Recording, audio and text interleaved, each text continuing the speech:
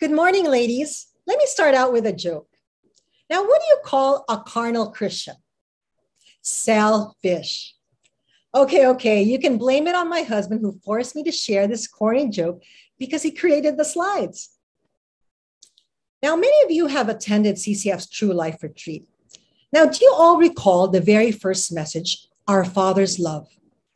It is memorable because thousands have come to a personal relationship with Christ because they finally understood God's love. Not so with me. Because of my issues with my earthly father, I was one of those who somehow could not connect with a message that talked about our Heavenly Father's love. But something happened between that time and now, and so this message is about that.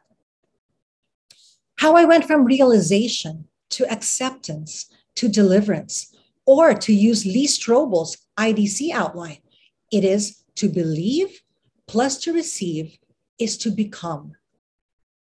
The title of this message is True Love Series, From Selfish Love to Selfless Love. And our main passage is from 1 Corinthians 13, 4-7. Love is patient, love is kind, and is not jealous.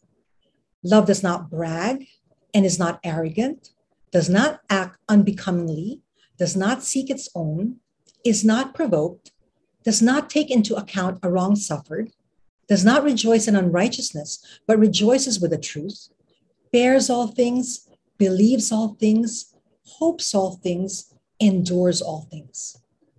Now let us start with the first point, believe.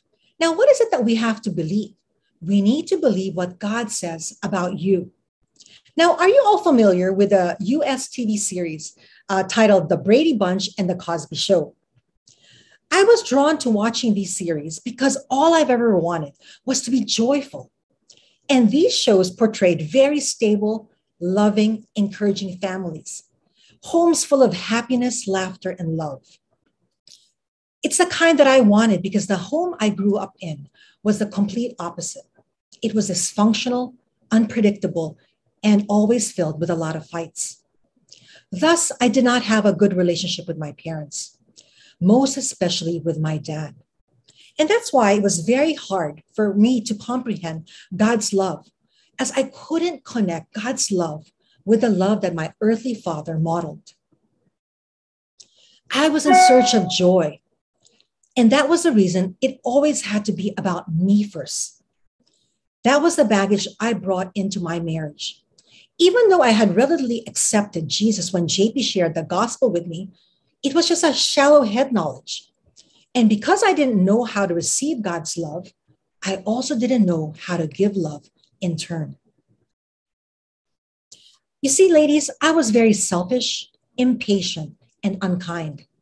I was disrespectful, reactive, angry, and unforgiving. I eventually realized that what I had hated most from childhood was what I had become. In fact, my husband would often joke that I'm the doctor and he's the patient. Well, it may sound funny. It really is in reference to his patience while waiting for God to deal with the things that had to be worked out of my life. You see, if our main passage describes what love is, then what I was like when we first got married was the complete opposite. Let's first begin by understanding what love is not, which is what the world defines it to be. You see, selfish love is directed towards self. It is focused on getting what one can gain from someone else. Wikipedia defines selfishness as the quality or act of being concerned excessively or exclusively for oneself or one's own advantage, pleasure, or welfare, regardless of others. This kind of worldly love is putting my interests ahead to the exclusion of others. And that's why I think it's appropriate to call it self-firstness. Now let's look at this list. These are some telling signs of selfish love. It's your way or the highway. You don't listen to the other person's opinion. You don't take accountability. You always put your needs first.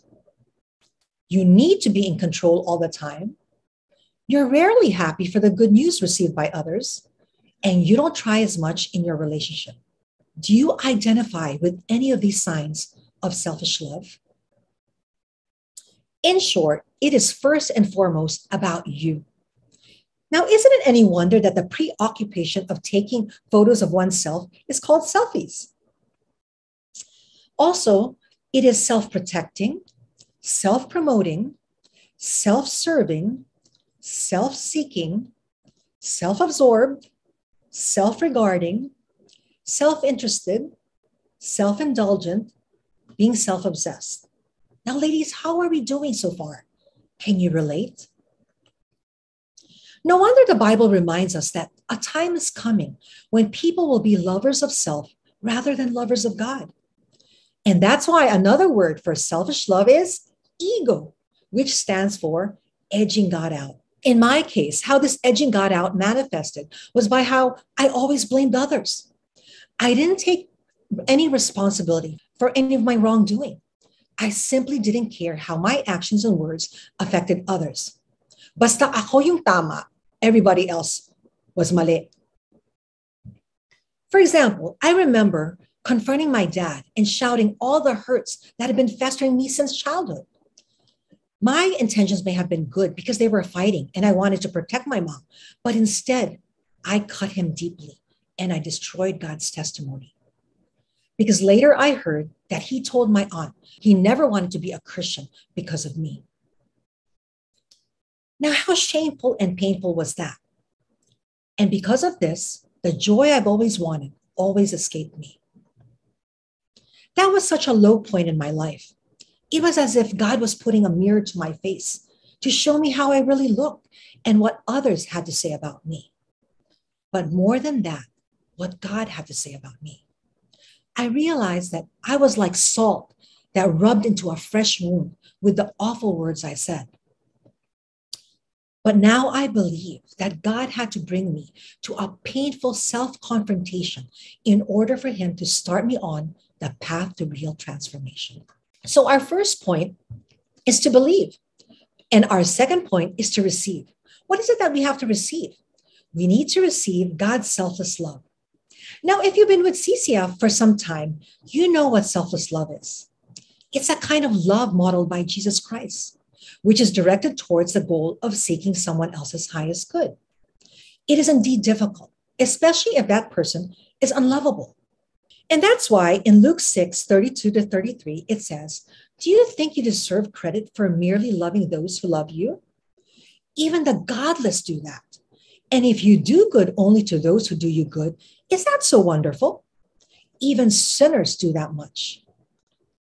And that is why love is a commitment directed towards imperfect people, unlovable people, which often requires overlooking their faults, not being easily angered by them, not keeping historical records of what they've done in the past, and always hoping for that time when that person will turn a corner. You see, real love is selfless. It believes that life is not primarily about you. It is about sacrificing everything for the benefit of the other person. And that is why Pastor Peter and Mother Diana always used to joke that love is long suffering. And what again is long suffering? Well, for you who are married, you know this to be true. You know that there is no greater testing than of selfless love than in the area of marriage. And not everyone knows this because everyone starts off bright-eyed and excited, thinking that after the wedding day is the happily ever after promised by Hollywood. Then they get the shock of their life when they find out that marriage is totally different from the wedding day. Well, marriage is where the dying to self is done daily. And ladies, the reality is you die to self daily till death do we part. So let me encourage you, do not edge God out. Do not let ego get in the way. For without God, then the cord of three strands that holds a marriage together is undone. But you know what's really painful? It is to accept that I was that unlovable person. You see, I only got saved. I only got into this real personal relationship with Jesus Christ after the 10th year of my marriage, when my husband actually bribed me to attend his Holy Spirit Bible study class that he was teaching. God used this class to speak to me. Now, picture this, ladies. My husband is teaching at the front of the class, but I don't see him. I only hear God's voice, and this is what he told me. He said, Roochie, your husband is not your enemy. And I'm like, no, Lord, I disagree. Kalaban ko siya. JP is my enemy because he always goes against everything I believe or say. And God said, no, Roochie. The enemy is the world, Satan, and your old self. And ladies, you know what happened was a miracle.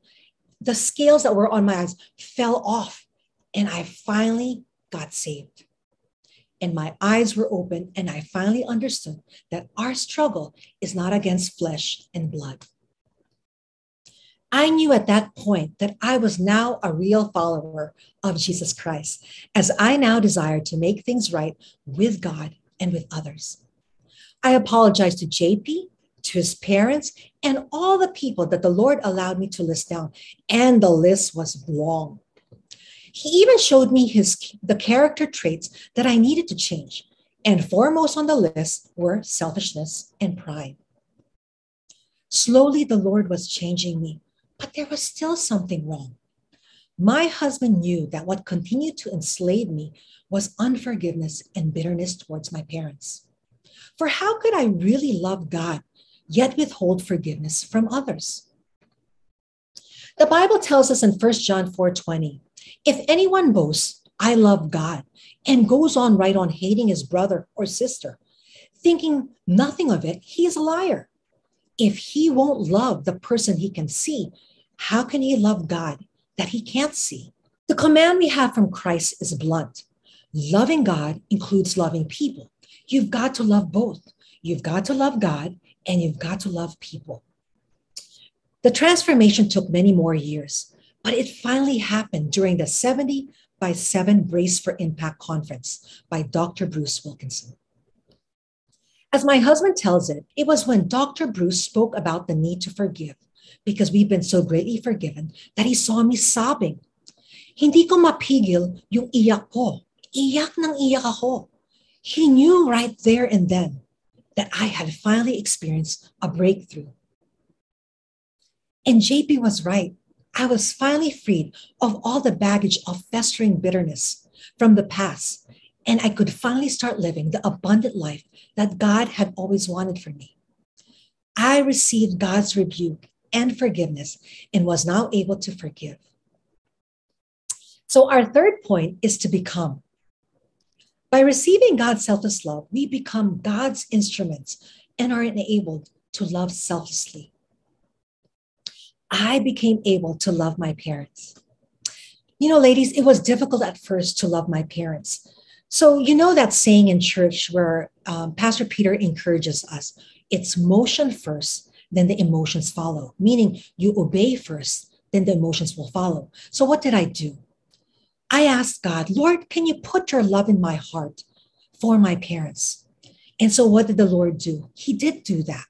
What he did was he created a burden in my heart to pray for my parents' salvation. And not only that, the Lord also gave me empathy to help me to better understand my mother and father, to see them from God's point of view. So I came to appreciate that they too were products of their own dysfunctional families. So they could not give me what they didn't have.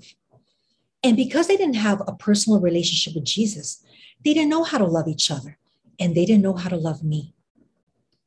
So while I used to dread them calling or even visiting from the US, JP and I now use these opportunities to share and show the love of Jesus.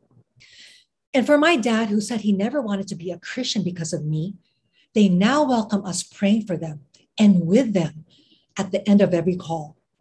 And they would even attend CCF worship services whenever they would visit. Praise God, right? So by receiving God's selfless love, not only was I able to love my parents, I became able to love my husband. I had unrealistic expectations of marriage, so I had also unrealistic expectations of JP. I wanted my husband to complete me and treat me like a princess. And when he could not and would not, I blamed him for my unhappiness. Not that he was without fault. he was just as flawed, that he also did not know what it took to be a husband. But that was 3 decades ago. And I have great news to tell you. Fast forward today. Do you know that by April 4, we will be celebrating our 30th wedding anniversary? Ladies, the old is gone and the new has become. And especially during this pandemic, it really brought out the best in us. Actually, it brought out the best in me. You know, because of so much death and sickness during this pandemic, I realized that life is so short. It made me appreciate people.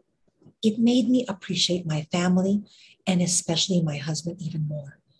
And this has made our marriage even sweeter. The Roochie who hated and wanted her husband dead so she can move on with her life now adores him and wants to make up for all the lost time to the point of smothering him with so many kisses and hugs. And even when we talk and discuss about the Lord and JP has to correct me and remind me, I no longer react as I used to. I now accept it as a blessing and encouragement that he loves me enough to correct me because he does it for my own good, because he wants me to become more and more Christ-like. So I no longer sweat the small stuff, and I just enjoy his company. We laugh a lot and we spend a lot of time together. And I now finally realize that my husband has always wanted God's best for me. And because of that, I now know that JP is God's best for me. Ladies, let me ask you a few questions. Has this pandemic drawn you closer in your love relationship with Jesus? How about your love relationship with others, your loved ones? Or has it brought out the worst in you? Has it shown you how selfish you've been and how it has caused a lot of conflicts? Or has it drawn you closer to each other? Think about it. Well, by receiving God's selfless love, this is the bonus. I became able to love myself. My husband tells me that the reason he is so confident is because he knows that God who created the universe, who spoke all things into existence, and who never makes a mistake, loves him and calls him by name. So that makes him exactly what God had intended him to be. I may not be there yet, as my husband is, but slowly the old unlovable Roochie is becoming more lovable and the person that God had always intended me to be. For one, you know, ladies, being here, doing this talk, for those who know me, I'm an extreme introvert. And as an extreme introvert, I wouldn't normally do this. And the only reason why I'm even able to speak on these spiritual principles to you today is because God wants me to be selfless. For to share these confessions of how bad I was is not easy, but not to share them is even worse because it is selfish. There's this quote that I think truly captures what God desires for all of us to become. Loving God changes the way you love others.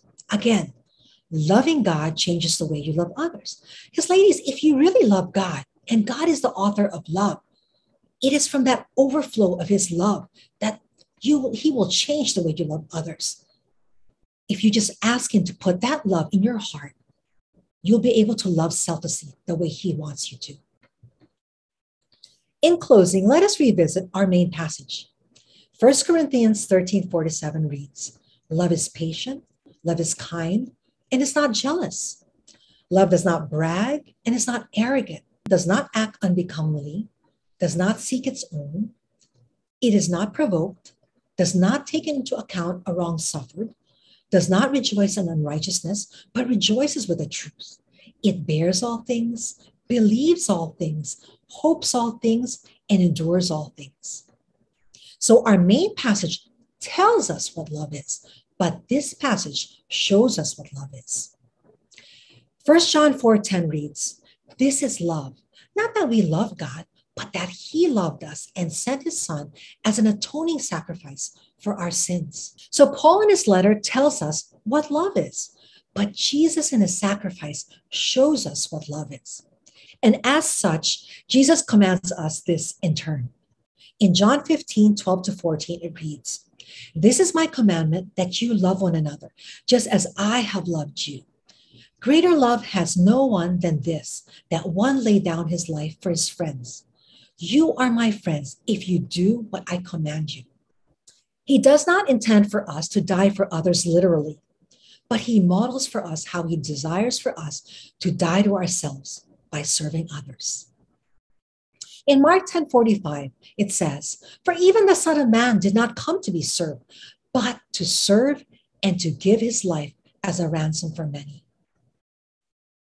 So the formula for selfless love is to believe plus to receive is to become able to selflessly love as Jesus loved. Only by becoming is the kind of doing possible. So the definition of love is, for love is a commitment directed towards imperfect people to seek their highest good, which often requires sacrifice. Now, remember how I was always in search of joy? Well, I have since learned the formula for it, and it's in the word joy. So what does joy stand for? It means you put Jesus first, others next, and yourself last. So from selfish love to selfless love is to become full of joy. Because ladies, if you put yourself first, then it's going to be yodge. Joy will always escape you. So ladies, let me encourage you, put Jesus first, others next, and yourself last. And you'll be able to selflessly love and be filled with joy. Now let's close in prayer. Father God in heaven, I just thank you and praise you, Lord, Father, for the privilege of speaking today on selfish love to selfless love. Thank you, God, that you love me enough and love these ladies enough that you don't want us to stay the way we are, but you love us enough that you want us to become more and more Christ-like. So, Father God, I pray that this message will speak to the hearts of the women, and that it will pierce their hearts, that they will look within themselves and listen to your Holy Spirit as you convict us how selfishly that we have been loving. I pray, Father God, that you would bless, Lord, their discussion, and that you would also speak to us, and that we would repent of our ways, and that you would, Lord, place your love in our hearts, Father, so that we can selflessly love you. Lord, I pray, Father, for these women, may you bless them, Father. May you just bless their discussion, and just bless, Father, the rest of the week. In Jesus' name we pray. Amen. Thank you so much, ladies. This is the discussion questions. Which signs of selfish love is showing in your life? How will you move from selfish love to selfless love? What will you stop doing? And what will you start doing? Thank you so much.